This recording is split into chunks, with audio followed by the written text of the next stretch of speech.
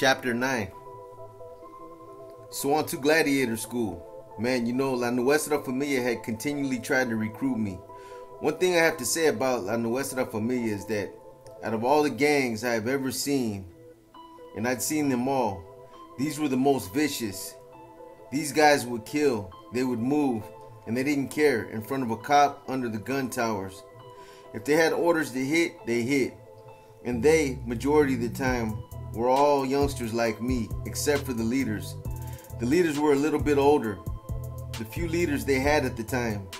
The La Nuestra Familia was just starting to take off as a prison gang.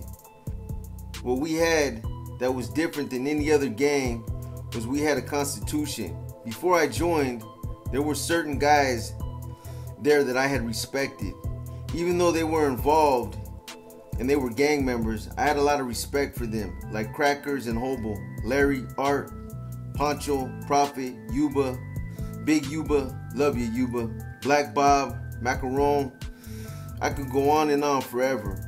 I came to love all these brothers with all my heart. I would kill and die for them if it had been necessary. These guys were La Nuestra Familia to me. There in Tracy and other places too, our paths had crossed, and they inspired me to join them, to be one of them.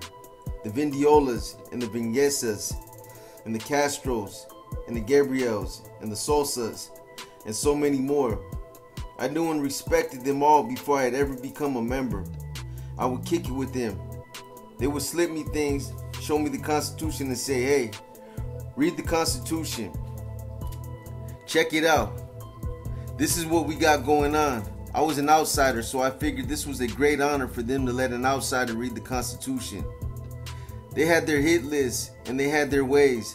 They set things up, their organization there. The way they organized the penitentiary, each block had its structure of organization, and they had their own warehouses of store items for the soldiers. They were really organized. That impressed me about them, but I still wasn't joining any gang. I was doing my own thing. I was dealing drugs there in prison, and I was getting drugs in, dealing them. I had enough sense to know to treat these guys with respect. I remember the first time I went to the lieutenant in my block. I think his name was Smiley out of Watsonville. I walked up to him and he had a couple of bodyguards. I said, hey, I want to talk to you, Smiley. So cool. Smiley gave me the signal to come up and talk to him.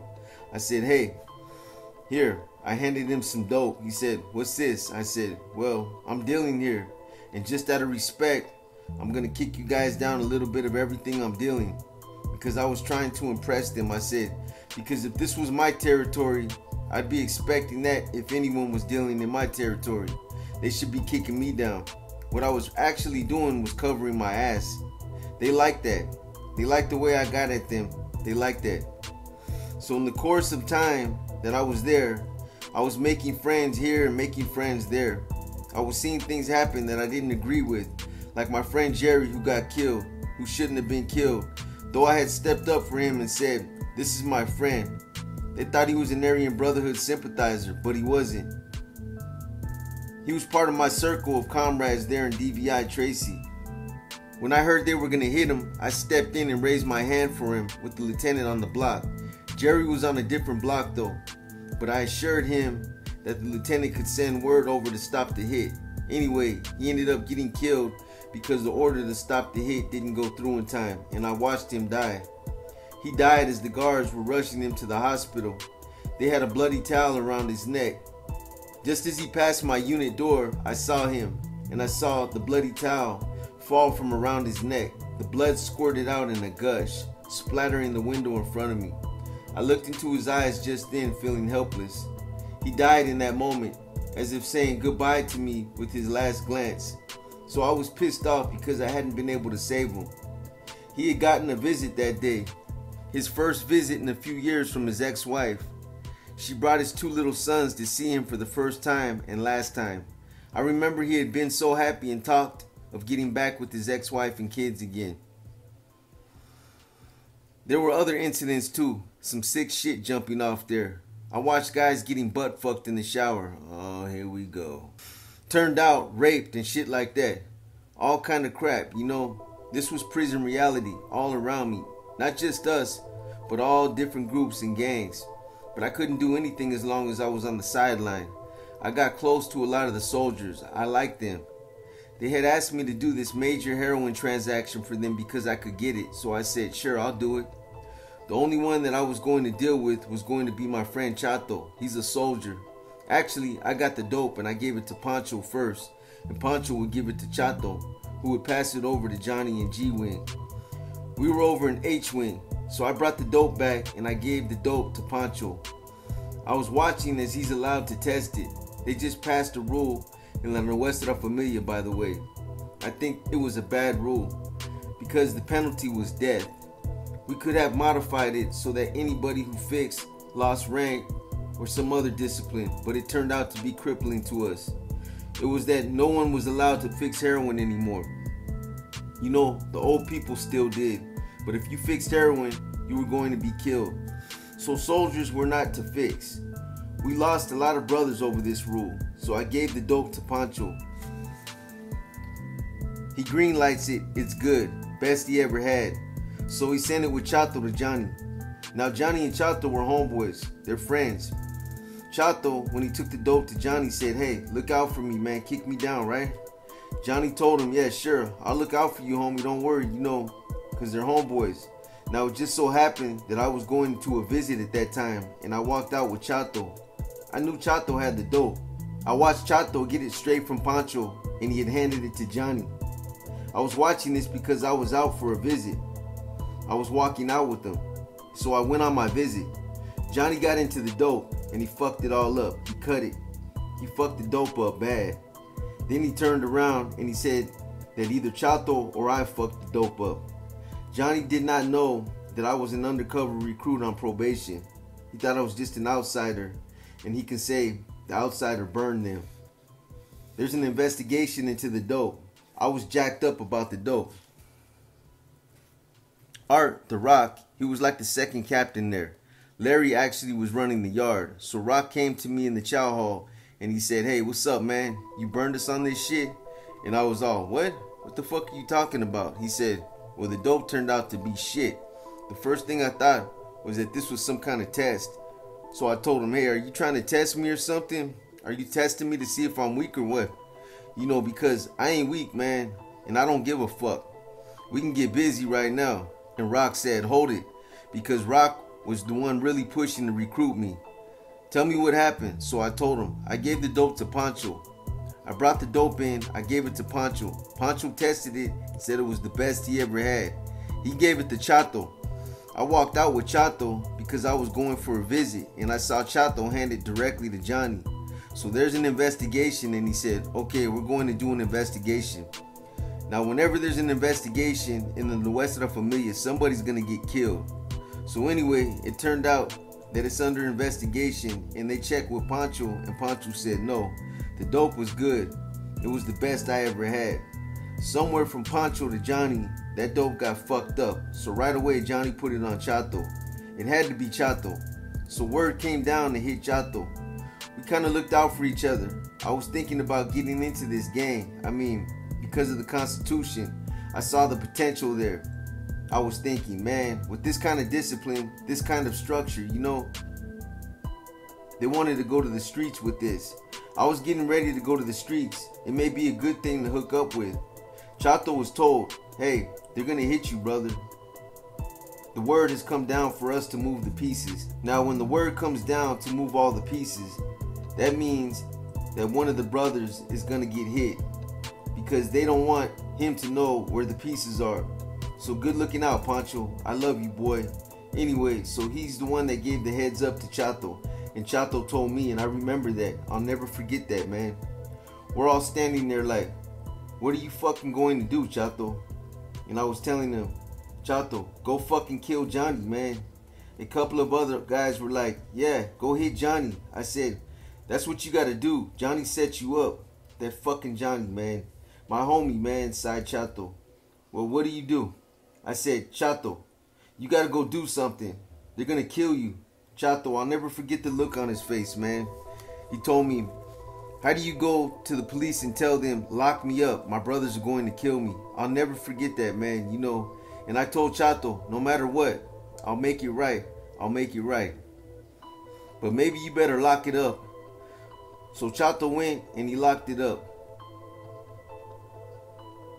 Johnny's walking the yard like he got over, and I was fucking mad. I was not letting this die, and they're telling me, let it go. We got it under control. Well, what I did not know was Johnny was getting ready to go home in a couple of months himself. They were going to wait until he got home. They knew what happened. They figured it out that it was Johnny, but they were going to wait until he went home. They were going to kill him on the streets. It would be easier to kill him out there, and because Larry, our main captain over Tracy, had been told by the administration to cool it on the killings for a while, or they would lock up the leaders. I mean, we can kill him just as easy in the penitentiary, but nobody would have got busted on the streets. That's what they told me later anyway, so I believed them. But at the time, I was not letting it go. I was telling them no, I didn't know their plan then. They hadn't told me yet, so I was pushing it. They're telling me, hey, you're starting to rock the boat, man. You're saying shit and we can't allow that. And that's when I told them, look, you guys want me in? This is the terms for me to get in. Give me and Johnny a knife and let us go at each other on the yard. Let whoever wins be the one who's telling the truth. Here I was again, believing in some Hollywood movie version of how warriors settle a matter to get to the truth. Well, you don't dictate to us. Yes, I do. You're asking me to give up my life. You're asking me to devote myself to this. Well, this is what I want. Blood in, blood out. I don't have a problem killing somebody that's got it coming. The one that's got it coming is this guy because, you know, he was a lieutenant.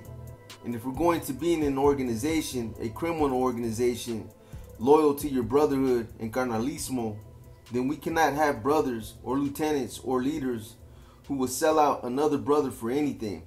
One of the things in the Constitution, one of the articles says, I quote, no brother shall put anything above another brother. No punks, no drugs, no nothing.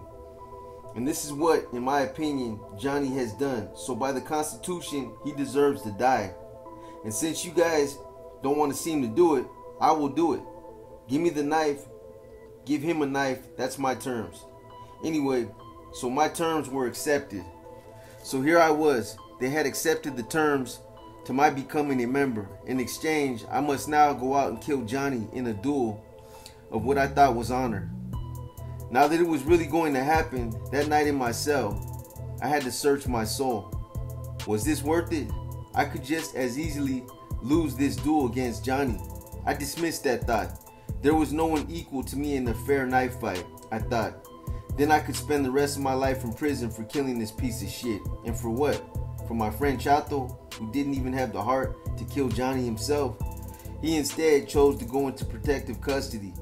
At the time, he was my friend, and I thought it was unjust what was happening to him. Years later, I would find out he was just a piece of shit madly in love with a homosexual drag queen. But at that moment, he was my friend. I watched him cry tears because of the choice he was being forced to make in order to survive and to live.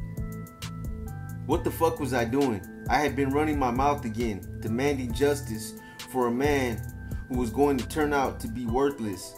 I had talked the talk. Now it was time to walk the walk, or tell them I decided not to join after all. Let them clean up their own little mess.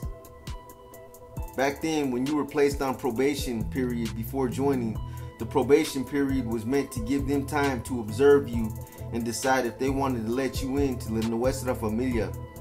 At the same time, at the end of the probationary period, you could still say no thanks. You had decided that this wasn't the life for you after all. The cost of admission was too high. It was blood in, which meant you had to make a kill or at least a very respectable attempt. You either stabbed the shit out of the target and by the grace of God the victim lived, in which case you still get in with the understanding that you still owe a kill. All this weighed on my mind and heart all that night after I was told it had been green-lighted. Most of all, I would be risking my soon-to-be freedom and release from prison. That is why Rock didn't want to greenlight my request, because they wanted me on the streets where my experience and skills could better be utilized for the advancement of our goals to take over the streets of California. Now, because I made it in the condition of me becoming a member, and because they believed me that Johnny had cut the dope and set up Chato for the fall, They were giving me the green light to have this duel of honor as the price of my membership into La Nuestra Familia. At least this is what I naively believed. In the Bible, it says that pride goes before the fall. When it came down to it, it was now a matter of pride. Like I said, I had talked like a gunfighter. Now it was time. It was sundown, the hour of the gunfighter. I remembered all those classic westerns. I grew up idolizing the gunfighters who always said, "Get out of town before sundown or you will die."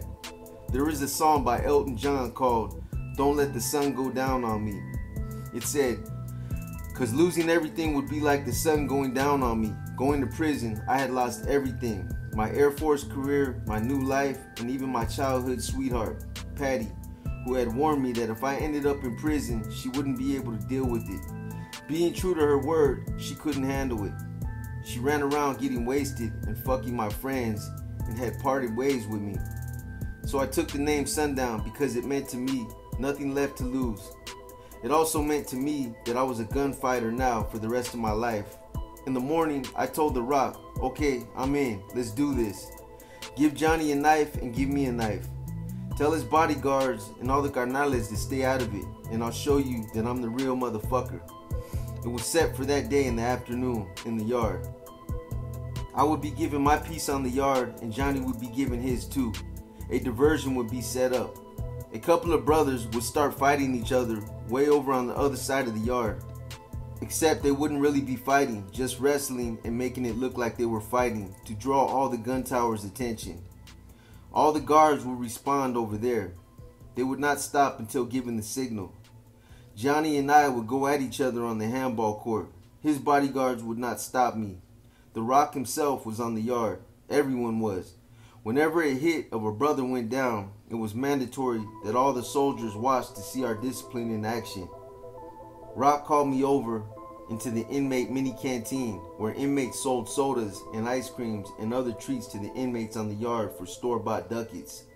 Inmate money used to purchase items on the yard and to pay for photographs we were allowed to take of ourselves on the yard. Of course, we had our people running that mini canteen. Anyway, he called me inside the store away from the guard's view and he handed me a knife, one of the knives I had actually made for the game. I recognized it. It was a good one. The Rock told me, "You gotta be good. You gotta be quick." Johnny was supposed to be dangerous with the knife. He told me, "Good luck. As soon as you see all the guards running over to the fake fight, you guys go for it." Johnny's already been given the same instructions. I took the knife and put it under my shirt and the waist of my pants. That was it. It was showtime. As I eased my way over toward the handball court, I could see Johnny with his two bodyguards. Johnny was leaning against the handball wall, watching the handball players. I thought he sure was confident. He's not even paying any attention to me as I was standing about 50 feet away from him at the end of the handball court. His bodyguards sure were noticing me. For a moment, I thought by the serious looks on their faces that maybe this was a setup and they were actually going to hit me because I kept running my mouth about the injustice to Chato. But then I said to myself, no, they wouldn't have given me a piece if they were planning on hitting me. That wouldn't make any sense. Just then, Rock walked past me and said, "Get ready, it's time." Sure enough, a fight started on the farthest side of the yard. The gun towers were yelling for them to stop, and the yard guards were all headed there. I moved quickly to where Johnny was standing near the handball wall. As I was moving toward him, I saw his bodyguards step away. I had never killed a man with a knife before. I had killed a man with a gun on the streets before he could pull his own gun to kill me. I had beaten a monster half to death with a mop wringer before he got a chance to try to butt fuck me in the county jail. Causing him permanent brain damage for the rest of his life. Before I came here to prison, I had beaten down 2 Mexican mafias when they came to kill me in Chino. Some hero put a child molester out of his misery. I had punctured the lungs and ribs of 2 guys claiming they were Aryan Brotherhood members over a weight bench and a homosexual named Sylvia in Vacaville before I came here to Tracy. I had trained myself all my life for this moment, but I had never killed a man in a knife fight. Now that the moment was here, I remember Johnny at first. When I was about 5 feet in front of him, he glanced at me as if I were that annoyance who had tried to cause trouble for him over Chato and the dope deal that had gone all wrong. He simply dismissed me as insignificant as he kept his attention on the two brothers way over in the corner of the yard fighting. I remember thinking, doesn't this idiot know we don't have much time and we have to get to this now? So I pulled my knife out, showing it to him and said, "Are you ready?" At the sight of the knife in my hand and asking him if he was ready, he jumped back a couple feet like he was completely surprised at me being there with the knife in my hand and asking him if he was ready. Fear filled his eyes for a second until he remembered he had bodyguards to protect him from just a thing as this.